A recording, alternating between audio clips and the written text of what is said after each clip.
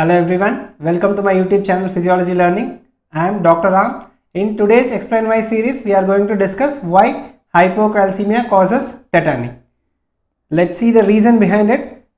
When hypocalcemia, the term is used for tetany, most of us gets confused because calcium is very essential for muscle contraction. How come tetany happen in a hypocalcemia? Because tetany is an hyperexcitable state. The answer to this keynote is this hypocalcemia is not the intracellular calcium levels. This hypocalcemia is a term used whenever the calcium levels of ECF, that is the extracellular fluid, or the circulating levels are reduced. So first make clear that this hypocalcemia is extracellular fluid hypocalcemia. So let's see the property of calcium which is outside the membrane. Outside the membrane, suppose if we have a membrane like this and so many phospholipids and ion channels, this calcium has the property to go and bind to this phospholipids.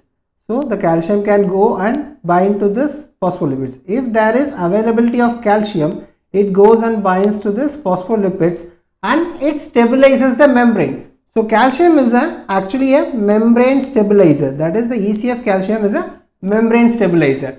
Now what is the condition? The condition is hypocalcemia.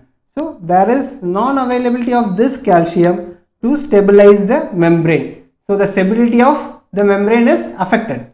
So what will happen? The membrane is become destabilized. So even a slight impulse, any impulse from the neuron, it will lead to a hyperexcitable state.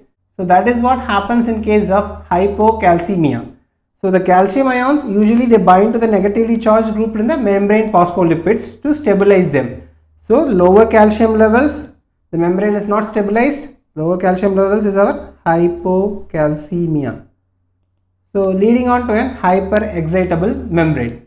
I hope it's clear. There is one another reason which has been shown in studies, which is the threshold. That is, the threshold level to excite a cell has itself come down. So suppose for an example, here they have shown an action potential.